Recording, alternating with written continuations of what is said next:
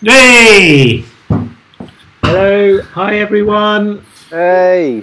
Welcome to Bible Live at 12:05. It's good to see a lot of you are already joining in through our Facebook streaming live. So it's great to be here to be able to do a bit of Bible study with you all this afternoon. A big shout out to all our St. Michael Angels Church family, and a big shout out to all those who are joining in from other places as well. It's great to have you with us. I'm Reverend Tom Lowe, and we're also joined by Reverend Mike Walker and Reverend Steve Collier, who all minister here at St. Michael's. Great to be with you. We're going to get straight into the scriptures. As always, we're going to be looking at a psalm this afternoon, a psalm, and also we're still looking at Paul's letter to the Philippians, and we're going to be looking at that wonderful chapter 2, verses 1 to 11 in a few moments. But as always, what we're going to do is start with a prayer, the same prayer that we pray every time, and we can say that together from our own homes. So shall we pray together now? Blessed Lord, who caused all holy scriptures to be written for our learning, help us so to hear them, to read, mark, learn, and inwardly digest them, that through patience and the comfort of your holy word, we may embrace and forever hold fast the hope of everlasting life, which you have given us in our Saviour Jesus Christ, who is alive and reigns with you in the unity of the Holy Spirit, one God, now and forever. Amen. Amen. Wonderful. Okay, well, I'm going to hand over to Steve, who's going to lead us through Psalm 3 today. Yeah, Psalm 3. What a great psalm. There are numerous psalms, as we probably appreciate, that cry out for God's help with these requests for God to deliver us.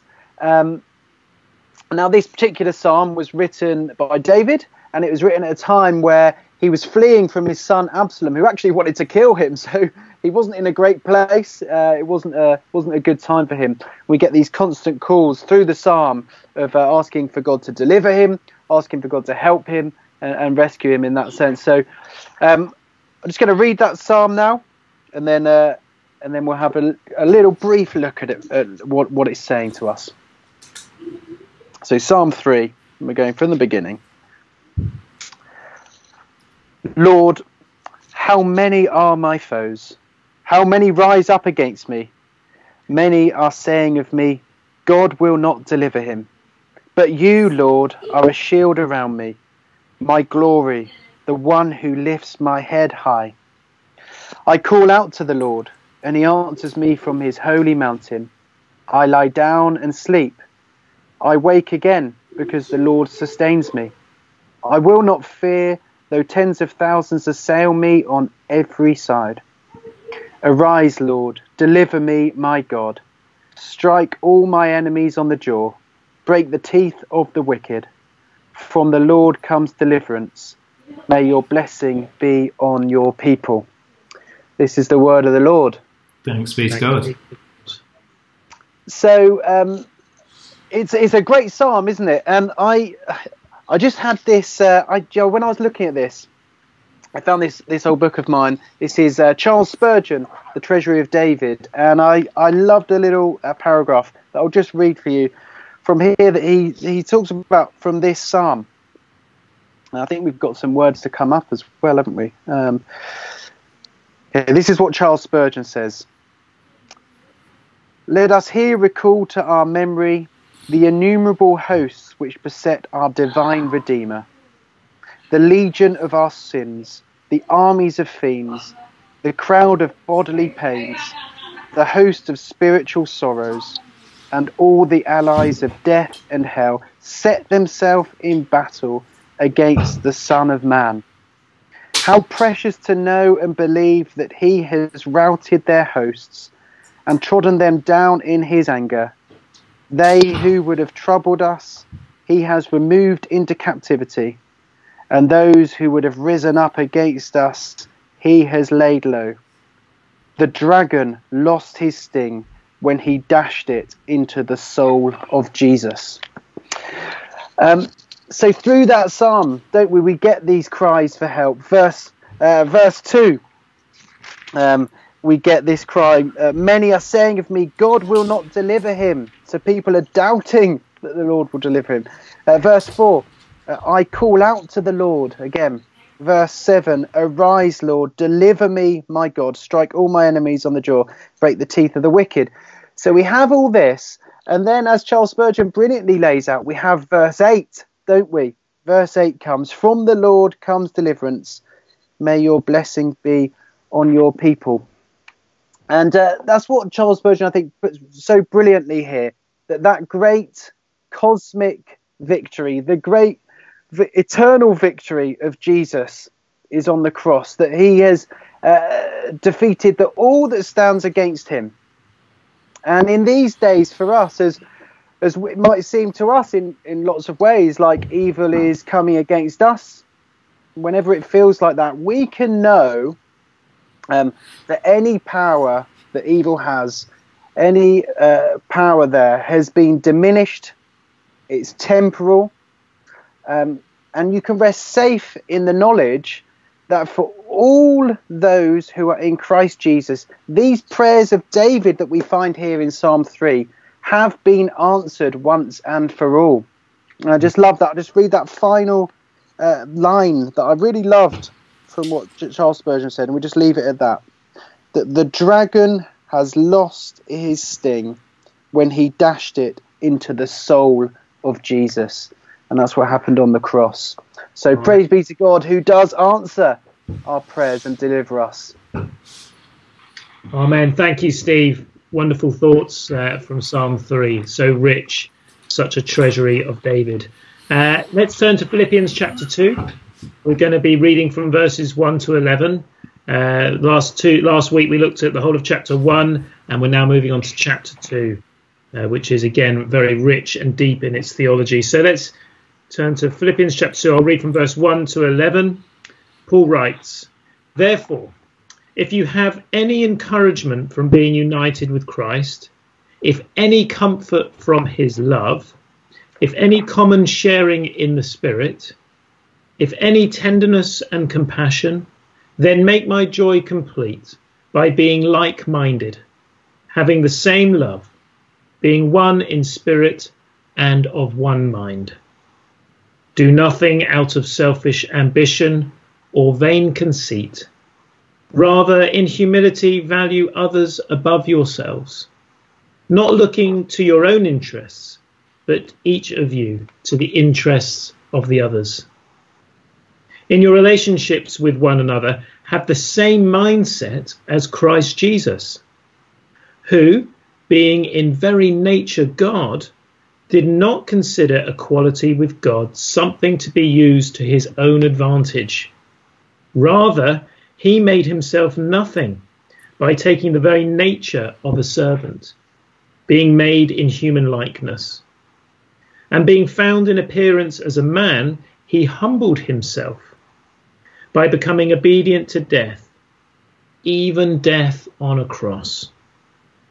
Therefore, God exalted him to the highest place and gave him the name that is above every name, that at the name of Jesus every knee should bow, in heaven and on earth and under the earth, and every tongue acknowledge that Jesus Christ is Lord, to the glory of God the Father. This is the word of the Lord. Thanks be to God. What a wonderful passage. It has a happy ending. That's the first thing I noticed there. Through all the suffering and all the humiliation and all those different things and all this servant-heartedness and all the loving each other and all the laying down our lives for each other and all that, the ending is just so happy and glorious, isn't it? That every creature of heaven and earth worships Jesus. That is the good news. That is fantastic news. So no matter what situation we're in right now, that is the hope that Paul is putting before us, that Jesus Christ is exalted to the highest place because he's such a tremendous, humble, servant-hearted king. And it's this idea that God the Father is saying, do you know what? Who can I trust to run the universe for me? Who can I put at my right hand who will actually deliver and carry out my will and my heart and my desires? And there is only really one, isn't there? Jesus Christ. And that is fantastic news. And then we are called, aren't we, to follow in the footsteps of the great King, that because we are loved and served by such a Saviour like Jesus, we want to become like the King in whose kingdom we live. That's my initial thought to see as just reading that through. What about you guys? What did you spot initially as we read through that passage? Do you know what? As I was preparing this passage last night, it was the phrase in verse 1 there where Paul's listing out the things that we might feel as Christians, and one of them, the comfort of the love of Jesus in verse 1 there. It struck me that we're meant to feel something. Whatever we're doing here as Christians, it's much more than a philosophy or a religion or a way to live life well or whatever. It's actually something that we're meant to feel. It's personal, it's relational. We're meant to experience and know the comfort of Jesus' love. And that was a powerful opener for me, that one. Yeah. Any initial thoughts from you there, Steve, as well? I really liked, there's almost like four things, aren't there, that Paul is saying that this being united with Christ together should sort of look like, or we should be getting out of this. At the beginning there, as Mike was just saying, it's the first one is like being like-minded, sort of under this banner of the gospel, which we've been looking at for the past couple of sessions, haven't we?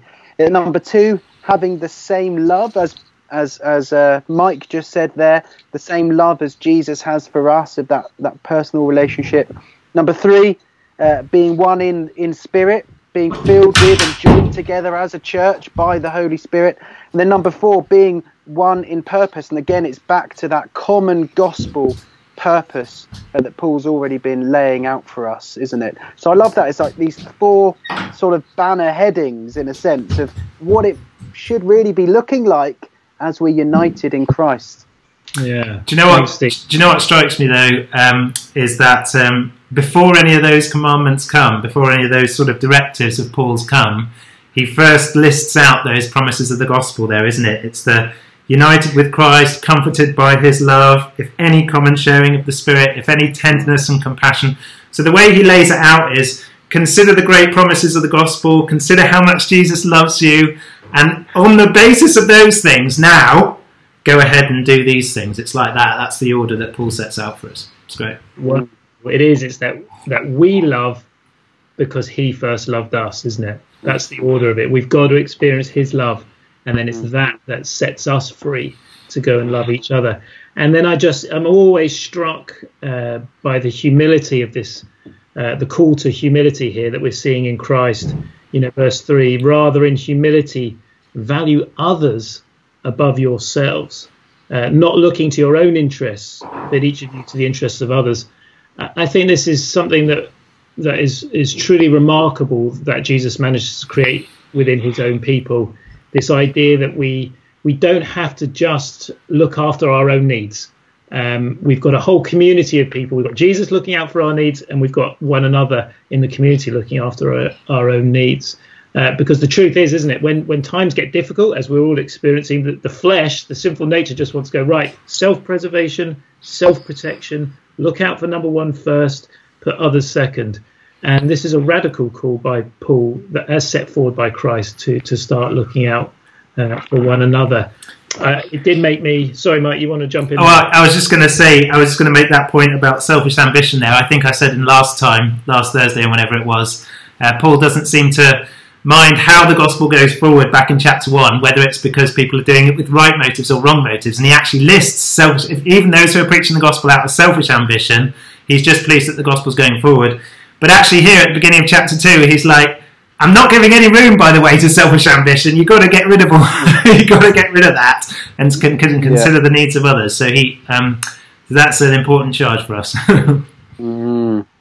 It's really striking that, as we're looking out at the news and what's going on as a society at the moment, I'm just so proud of the country that we live in many ways, that we have adopted through Christianity being part of our culture for centuries. We have got this mentality where we do look after the most vulnerable and weakest in our society. We see doctors and nurses putting their life on the line to look after the elderly, those who've got poor health, those who are getting the virus, and it's wonderful to see our whole society pulling together in that direction. But it also made me raise this question. I don't know if you've seen the news today, particularly with the situation with people who are wanting to terminate a life, that they're being given medication to be able to do that at home. And it really struck me that there are other problems going on in our society that are huge too, that we're at a place as a society where this is necessary, that people are receiving this kind of medication at home to do something to terminate a life. And it made me really think, well, look, we are looking after the most vulnerable at one end of the spectrum, but there are other people who are really vulnerable in our culture and society. You know, there are families, women who are getting into situations that are very difficult, and there's life even that's not even born yet, that's still in the womb, that is weak and vulnerable too. And I'm not trying to make judgments here about some of the decisions that people are making, but it just raises that question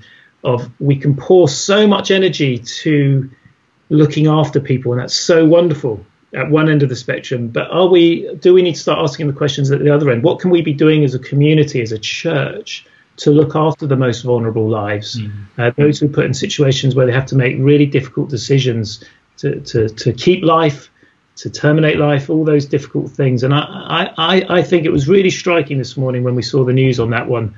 What are we doing as a church where we actually do consider the vulnerable in our community, and how we might embrace and consider others more important than our own? Even, it says here, Jesus came down from heaven and he made his home in the womb, and he values all life from the moment of conception to the moment that we're on our deathbeds. He's been there. He's been there, and he cares, and he wants to redeem every situation. I'm just asking some of those questions today. But Steve, I know you wanted to talk about also, you know, this idea of what does it mean that Jesus, the divine Son of God, became a we're opening up a theological can of worms here. Handing this one to you. Well, that's almost exactly what I didn't want to do, in fact. But I did think it was worth, giving a tip of the hat to this one, and just sort of just addressing it. Some people might read these verses and have read these verses, and they might wonder whether, Paul is saying that Jesus emptied himself of all of his divinity in the incarnation when he was born of Mary. All of his godness, in a sense, sort of dissipated and went away. He just became a human solely in that sense. But as a church, that's really not what we ever want to say about Jesus. And I just thought I just looked this up and got it ready so I could read this to you guys. That this was dealt with brilliantly, this issue, by the early church, particularly a council called the Council of Chalcedon, which was in 451 AD, and they put it like this: Jesus Christ is recognized in two natures. That's his divine nature and his human nature. He's recognized in two natures, without confusion, without change, without division, without separation, the distinction of natures being in no way annulled by the union, but rather the characteristics of each nature being preserved and coming together to form one person and one subsistence. So what we read from that is that we get this phrase that you might have heard before: Jesus is both fully God and fully human. So that's what we get from that, and I think that's what we want to read when we're reading this type of passage here. But like I say, I don't think actually this is the main point or the most important thing that Paul wants us to take out of this. I don't think Paul's laying out a theology of the incarnation. I think the important point here, when we read specifically from sort of verse 5 onwards in this passage, is the attitude of Jesus, that he was willing to stoop down, in that sense. The eternal Son of God, the King of the universe, was willing to stoop down to become a servant. And I'll just pick up something that Mike was saying earlier, that we have these promises of God all laid out at the beginning there. Then we have sort of the response to that we know that, and then we're serving. So we have this sort of stooping and this serving. But the third strand of that is that after the service, after that, suffering that Jesus went through as well, we have the glory.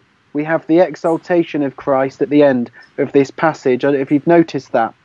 But I think that's a really nice pattern there. We receive the promises of God. We sort of give ourselves to his service, and in the future we'll receive that glory. I think that's what Paul's really thinking about here. But I just thought I'd pick that one up. Thanks, Steve. Any more last thoughts from you, Mike? Oh gosh, I suppose the idea that to be most like Jesus we're most like Jesus, if you like, when we're most in the service of one another or in the service of other people. It's I think that's the summary point for me that I'm taking away from this.